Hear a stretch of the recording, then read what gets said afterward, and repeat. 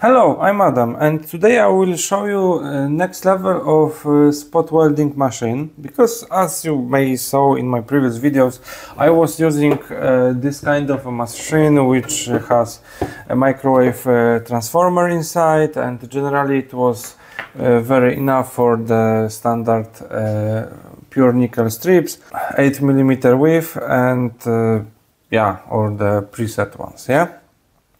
And regarding current consumption, it was fine because let's say 8 or up to 10 amps per cell is pretty fine for the nickel, yeah. But there is a problem, because if we'll go with 21700 cells, there is a problem because for example those can output like 15 amps with 5 amp hour capacity, so that's a lot.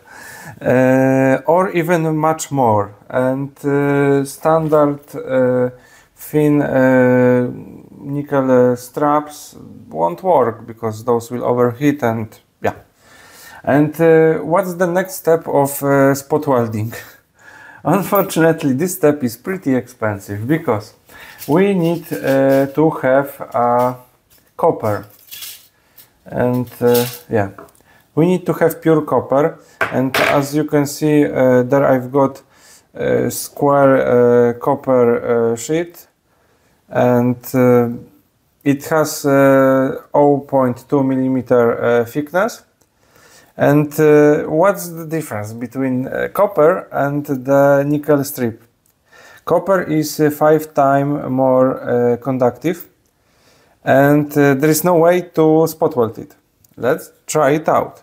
I will turn it on. I've got even, okay, maybe let's do like, I'm not sure if you see, 13, which normally it burned out my just nickel strips. And generally, if we will try to spot weld okay, I will cut a strip, so it will be about the same. Okay, I've got copper strip. And if we will try to spot weld just a pure nickel, just a pure copper strip, let's try, and bam, and nothing. Yes, and that's why you can see people are using copper and nickel in combination like this. So you use nickel strap as a to infuse it inside the copper, and let's try. And nothing. Yeah, the copper strip is warm, and yeah, that's how it works. Of course, with the standard just the nickel strap, I will even lower the power because it will hurt the battery. Yeah, and just like in the same spot. And we've got pretty nice solder. Yeah, weld, whatever. Yeah, as we can see, it dirt, so yeah, it was about fine. Yeah, yeah, so I need something better and much more expensive. And there comes another level of spot welders.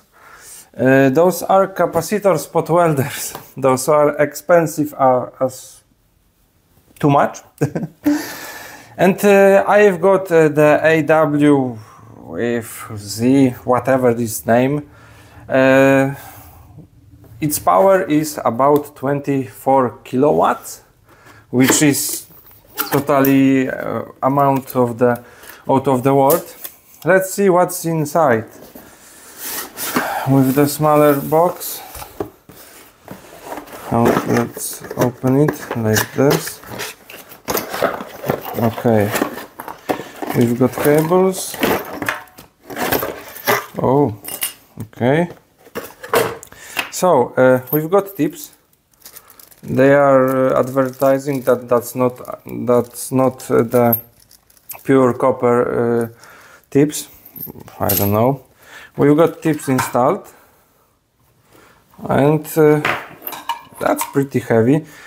I'm not sure if I like this type of insulation, but yeah, as you can see, the cable is, yeah, no, of course, pure copper, but I'm not sure if this insulation is great.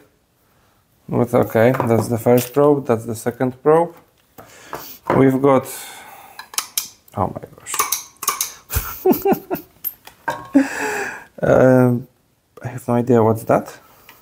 Oh, fit. Okay.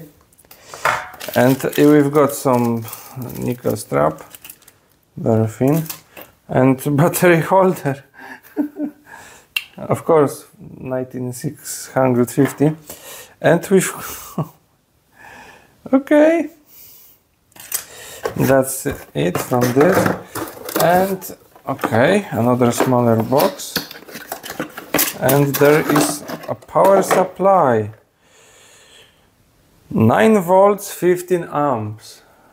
Yes, so we've got like higher rated voltage capacitors.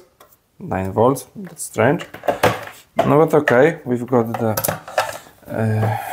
yeah. Oh my gosh, it's so tiny. There it is. That's not 500 euro spot welder. Okay, that's how it looks like. Okay. Oh, okay, I feel like everything is on this place, on this side. About half is empty, that's what I feel. Okay, we've got the connector XT60. Yeah, it's the model, etc. Danger. Do not place welding pens in contact. Okay. And that's how it looks like. Trigger interface. Okay. Well, too expensive for its size, but okay. Let me set it up. As you can see, the battery is charging. And if I turn it on, yay! Okay, welding mode, manual, preheating 0, 2 milliseconds, gear 10, 1 spot weld, and okay, that's how it goes. And what about gear? Yeah, I see correctly. Oh my gosh. And we are increasing. Oh! Okay. Okay. We've got gear and we can increase. But as we can see, okay. Okay, what now? How to go to settings?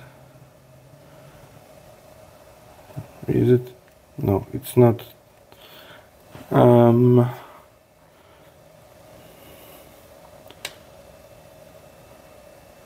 Nothing happens. Oh, there we've got settings. Okay, pretty decent amount of options. And oh, okay, system settings. Welding sound, open screen brightness, rotation, time shutdown. You don't need to check to the settings. Oh my gosh, it's welding experience. Blah blah blah blah blah blah blah blah blah blah blah. Great. Okay, so it's not worth to entering settings. Okay, it's pretty slow, but we can see the battery is charging. So we are charging the capacitors, but I have totally no idea what gear I should use and where. Okay, let's leave it for a charge and I will try to find it out and connect everything. After about 1 hour of playing, I think I found a pretty good way to spot weld nickel strap and the copper plate. The settings that I'm using is, as you can see, generally max power and one weld, and that's it. I'm in manual mode. And how it will look like, because in this case I swapped to just standard tips that you can buy anywhere else with pure copper, and I see that one probe is attached to the nickel strap, which can make it tear. So I think I've got a way for that. So if we want to do it like this, let me take that. I will make first welds in the middle. Oh my gosh, yeah. I will make first welds in the middle. And now, as we can see, one is attached. And I can do more.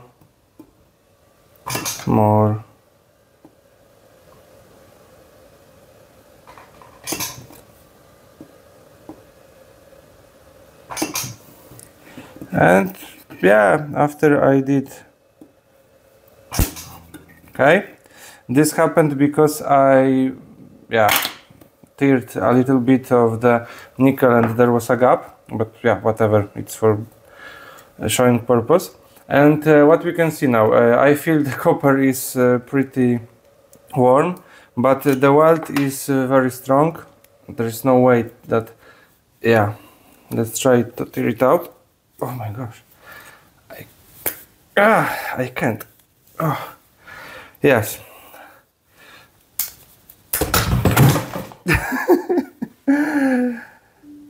Yes, so that's how you make a strong weld. And in this example I used a 0.2 millimeter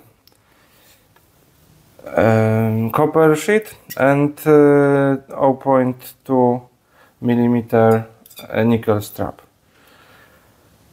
And yeah, I recommend it.